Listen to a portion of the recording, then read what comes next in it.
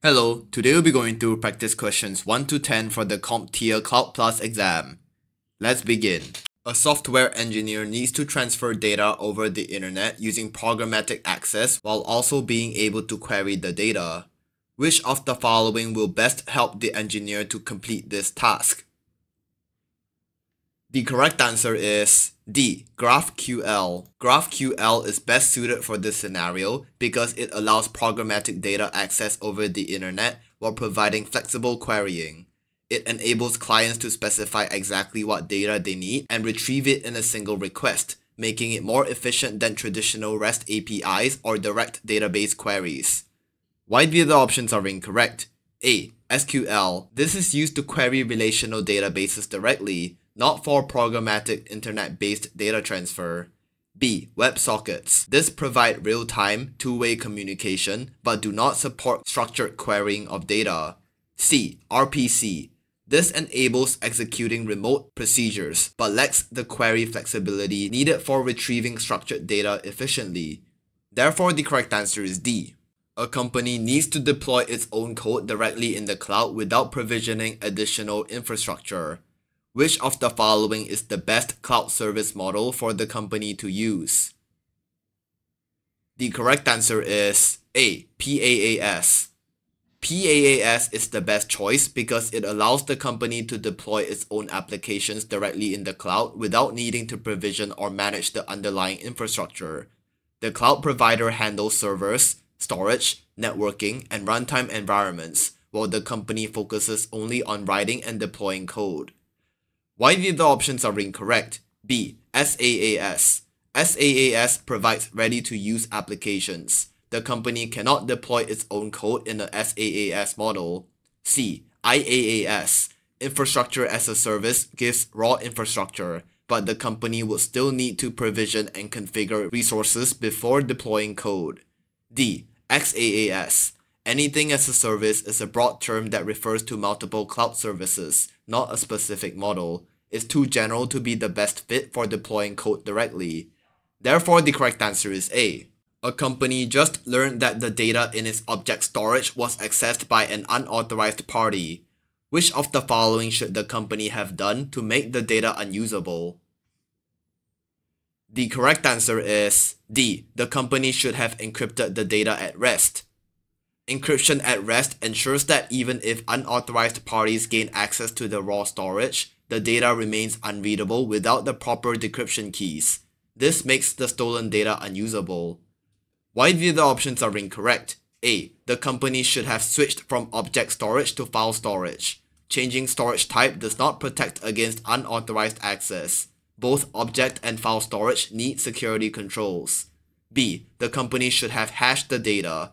Hashing is used for integrity verification, not for securing data confidentiality. It cannot be reversed into the original data, but does not protect the actual stored content if access is gained.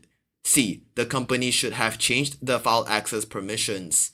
While permissions reduce unauthorized access, once bypassed, the data remains exposed. This doesn't make the stolen data unusable. Therefore, the correct answer is D. A customer relationship management application, which is hosted in a public cloud IaaS network, is vulnerable to a remote command execution vulnerability. Which of the following is the best solution for the security engineer to implement to prevent the application from being exploited by basic attacks? The correct answer is D. WAF. A WAF is the best solution because it specifically protects web applications against common exploits such as SQL injection, cross-site scripting, and remote command execution. It inspects and filters HTTP/HTTPS traffic, preventing attackers from exploiting vulnerabilities in the application. Why the other options are incorrect? A. IPS. An IPS protects networks from known threats and suspicious activity, but it is more generalized and not tailored to application layer web exploits like RCE in a web app. B. ACL. ACLs restrict which IPs, ports, or protocols can connect, but they do not inspect the actual application layer traffic for malicious commands. C. DLP. DLP protects sensitive data from leaving the organization, not from external attackers exploiting vulnerabilities. Therefore, the correct answer is D. Which of the following is the difference between a SAN and a NAS? The correct answer is D. A NAS uses a slower protocol than a SAN. A SAN typically uses block-level protocols such as Fiber Channel or ISCSI, which are faster and more efficient for storage access. A NAS uses file-level protocols like NFS or SMB, which are generally slower because they add more overhead. Why did the options are incorrect? A. A SAN works only with fiber-based networks. While SANs often use Fiber Channel, they can also run over Ethernet. B. A SAN works with any Ethernet-based network. SANs require specialized configurations and are not simply deployed over any standard Ethernet network. C. A NAS uses a faster protocol than a SAN. NAS uses file-level protocols, which are slower than SAN's block-level protocols. Therefore, the correct answer is D. A cloud engineer is troubleshooting an application that consumes multiple third-party REST APIs. The application is randomly experiencing high latency. Which of the following would best help determine the source of the latency? The correct answer is D. Enabling tracing to detect HTTP response times and codes. Tracing provides visibility into how long each API request takes, including response times and status codes. This makes it possible to pinpoint which third-party REST API is causing latency and whether the issue is with the external provider or the application itself. Why the other options are incorrect? A. Configuring centralized logging to analyze HTTP requests. Centralized logging helps with correlation but doesn't provide detailed timing information to identify latency sources. B. Running a flow log on the network to analyze the packets. Flow logs show network traffic metadata, but don't reveal API-level latency or response codes. C. Configuring an API gateway to track all incoming requests. An API gateway helps manage, secure, and monitor incoming traffic, but in this case, the problem is with outbound calls to third-party APIs. Therefore, the correct answer is D. A group of cloud administrators frequently uses the same deployment template to recreate a cloud-based development environment. The administrators are unable to go back and review the history of changes they made to the template. Which of the following cloud resource deployment concepts should the administrator start using? The correct answer is D. Versioning.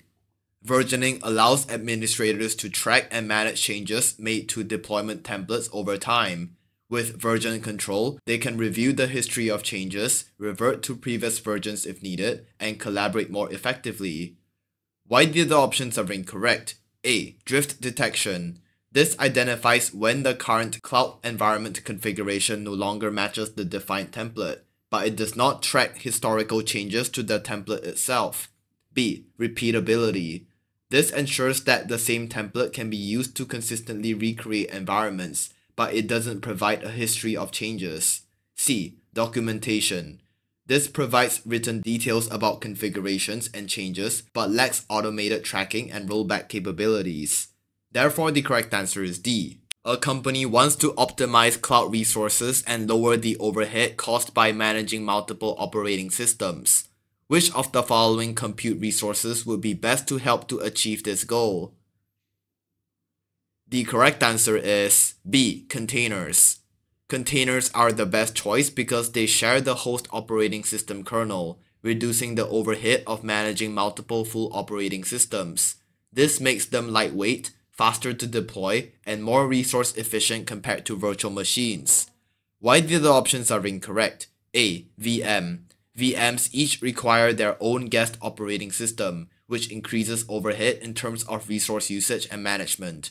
C. Remote desktops. Remote desktops provide user environments but do not reduce OS management overhead for applications or services. D. Bare metal servers. Bare metal servers run directly on physical hardware and require managing the full OS for each deployment, which increases overhead rather than reducing it. Therefore, the correct answer is B. A company runs a discussion forum that caters to global users. The company's monitoring system reports that the homepage suddenly is seeing elevated response times. even though internal monitoring has reported no issues or changes. Which of the following is the most likely cause of this issue? The correct answer is C. DDoS. A DDoS attack is the most likely cause. It overwhelms the application with excessive traffic from many sources, leading to elevated response times or downtime, even when internal monitoring shows no configuration issues or system changes. Why the other options are incorrect? A. Cryptojacking. This hijacks computing resources to mine cryptocurrency, but typically causes performance degradation on servers, not sudden elevated response times on a public-facing website. B. Human error. This would likely show up in internal monitoring. Since no changes were reported, this is less likely. D. Phishing. This targets users by tricking them into giving up sensitive information. It does not directly cause elevated response times on a website. Therefore, the correct answer is C. Which of the following migration types is best to use when migrating a highly available application, which is normally hosted on a local VM cluster for usage with an external user population? The correct answer is C. On-premises to cloud. The best migration type is moving the highly available application from an on-premises VM cluster to the cloud. This allows the application to scale and serve an external user population more effectively, taking advantage of cloud elasticity, global accessibility, and managed high availability. Why the other options are incorrect? A. Cloud to on-premises. This moves workloads back to a local data center, which doesn't help with serving a wider external user base. B. Cloud to cloud. This is useful when switching providers, but the application is currently on-premises, not already in the cloud. D. On-premises to on-premises. This is simply migrating between local environments and does not expand access to external users. Therefore, the correct answer is C. We have come to the end of today's video. If you liked the video, please make sure to like and subscribe. Goodbye.